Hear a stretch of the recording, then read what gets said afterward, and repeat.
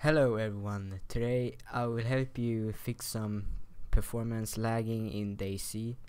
So the first thing we're going to do is there is a website, dayzintel.com slash a lot of stuff, which can help you reduce lag a lot actually. So it has some codes here and some things you can modify in the configuration.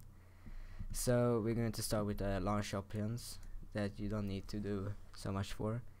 So this is the codes. So we're going to do is going to Steam, right click, properties, and then set launch options, and you can paste this in. But before you paste in, you have to know both how much RAM you have and how many cores your CPU has. To find out both, you're going to go to computer and right click and properties.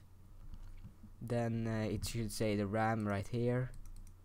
So I have 16 gigabytes, but I'm going to use 8 because I don't want it to eat all of my RAM. And to find out how many cores you have, you're going to go to, I don't know what it's called, something.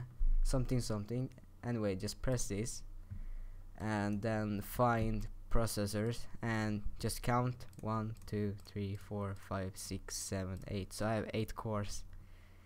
So I will type CPU count 8, and for 8 gigabytes of RAM, 8192, and then you can add -win XP, and that reduces lag with like 20 FPS, I think, even. So that's the first thing. So you can read what it does here, and yeah.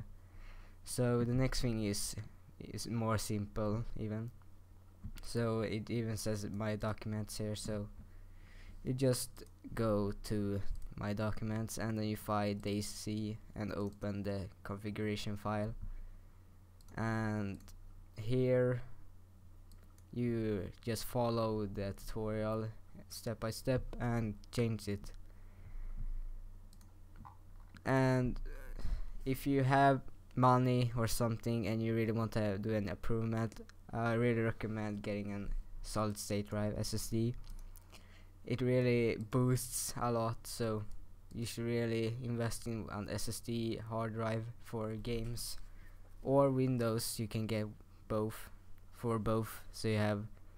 So yeah, so that's the tutorial, and thanks for watching.